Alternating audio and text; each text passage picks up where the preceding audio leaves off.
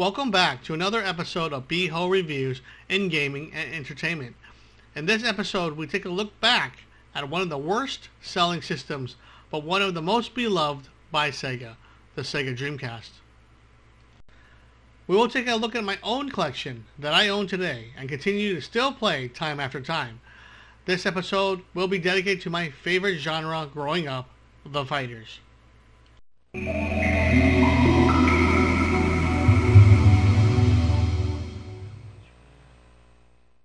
Released in 1999 by Sega and developed by AM2, Virtua Fighter 3 was ported to the Dreamcast, one of the first games to realize an almost perfect arcade to home 3D conversion brought awe to what the actual system could do. Reviews were excellent, but came up a dud in sales due to a remastered Soul Calibur. This game still made waves in Japan and helped recoup their losses from Shenmue.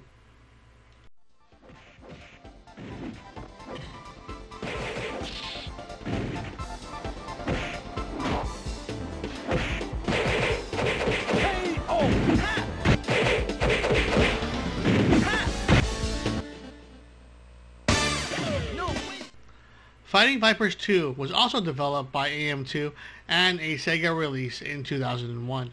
Although never receiving a North American release, it was released in Japan and Europe for those who imported the game, like myself. The graphics and gameplay alone warrants a playthrough and is a massive improvement from the original. The game is a straight port of the arcade, and just getting by with the Virtua Fighter gameplay won't help you in this one. Let the action begin. Go!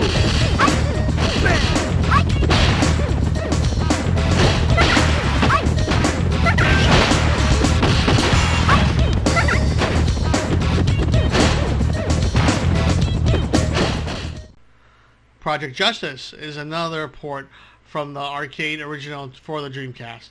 Released in 2001, the sequel to Rival Schools, Capcom brings high school fighting in the 3D world with 2D gameplay. The game incorporates 3-on-3 with the team combos as well as the now popular air combos. Capcom then incorporated with X-Men vs. Street Fighter. With this unique gameplay, this fighter is as addicting as Street Fighter game with insane combos and supers.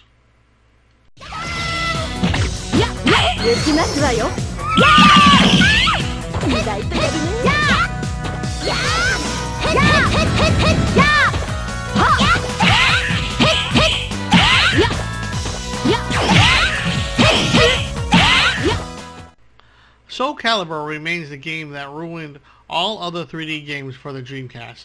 Released in 1999 as a Day 1 title, no other game looked as good or played as good as Soul Calibur.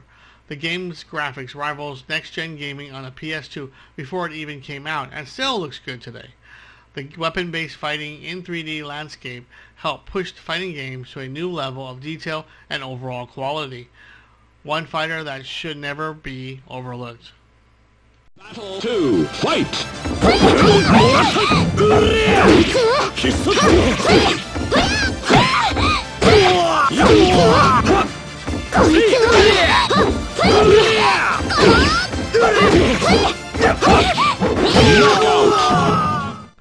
That's it for me on this episode of BHO Reviews.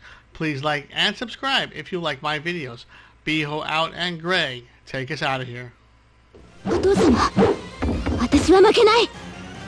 Damn.